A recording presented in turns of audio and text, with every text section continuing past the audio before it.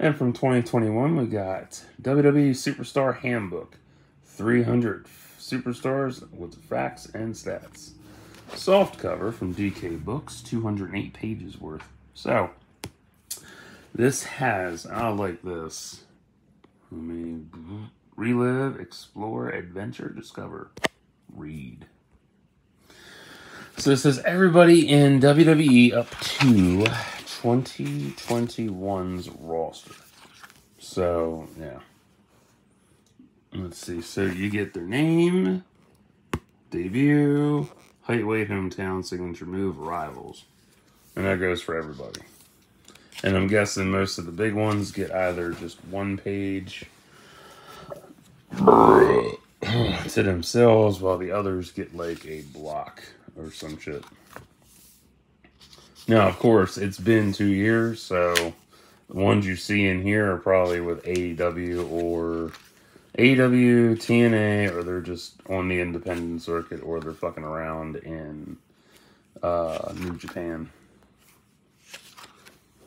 Which I actually kind of like, ever since they've been doing cross-promotional shit with AEW and Forbidden Door. That's pretty cool as hell. And of course, most of these superstars in here too, as well, are dead. Some are dead. Yeah.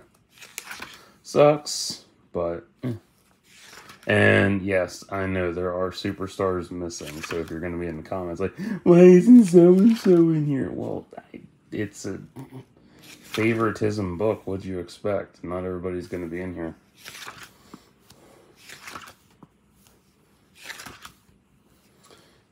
So, it happens. Let's see. Yeah. And of course, they all have different names now. Since they're in different promotions.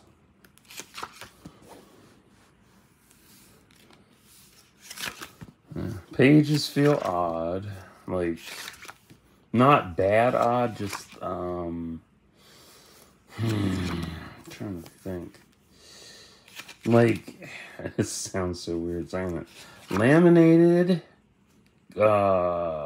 construction paper. No. But if you're not a wrestling fan, you won't give a shit about this book. You won't give a shit about the first 244 minutes of this video. But if you do enjoy this, you will have a fun time. But if not, I get it. Me, I like wrestling, but I am not big on WWE, to be honest. Yeah. And all the random spreads throughout this, they could have substituted for superstars, honestly.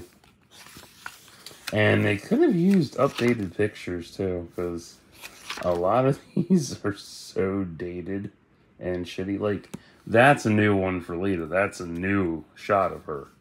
That's a current shot, basically. But then you have, like, all these vintage ones, and it's like, that's not what they look like anymore. Like, ugh.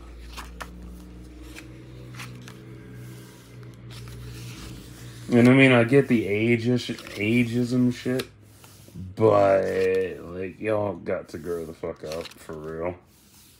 Like, even, like, perfect example, even Mr. Wonderful don't look like that no more.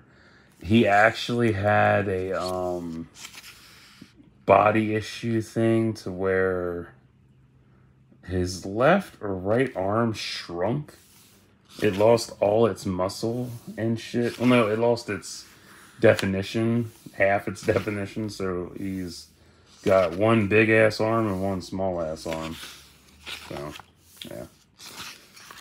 But yeah, this is not something I want to own because it's shit, and I'll say the same thing for the Disney book as well, because I don't really need that book. So, yeah. Is this a good essential book, though?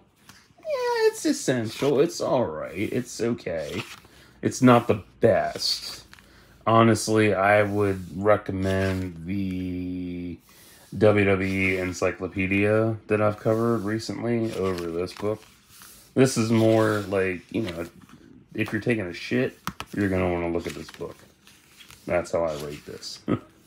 It's a good shit reading book.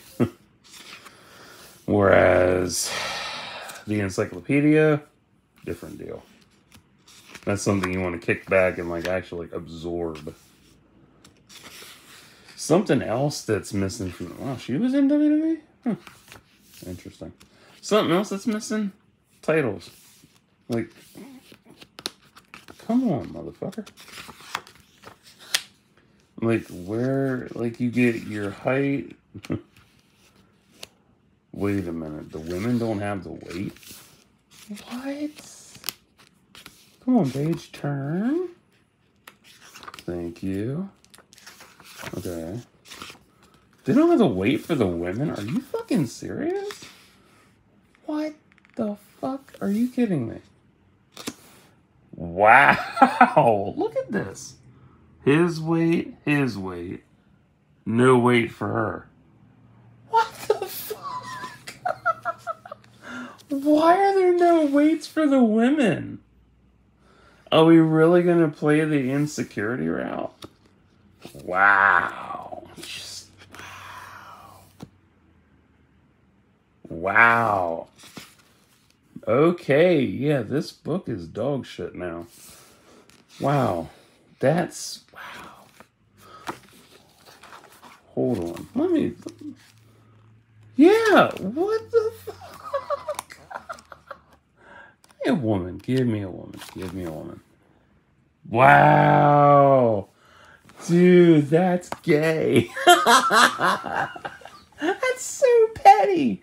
You get the men's weight, but not the women's. What the fuck? Wow, okay. So this is an insecure handbook. I'll be back with a better book. Stay tuned.